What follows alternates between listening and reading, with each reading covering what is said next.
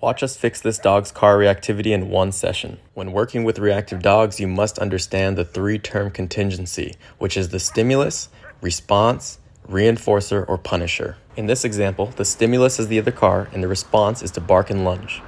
Hey! The reactive behavior was met with a punisher that exceeded the level of reinforcement he got from reacting. Here, I don't think he's gonna lunge his car. Good boy.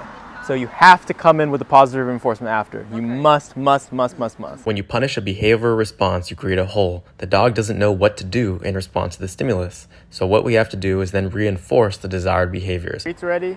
See what he does. Good boy. When working with reactive dogs, it is critical that you allow them freedom of choice. Let them choose how to respond, then punish or reinforce those choices. Good boy. This is Bernie 3 weeks later, and as you can see, his owners did a fantastic job maintaining the training.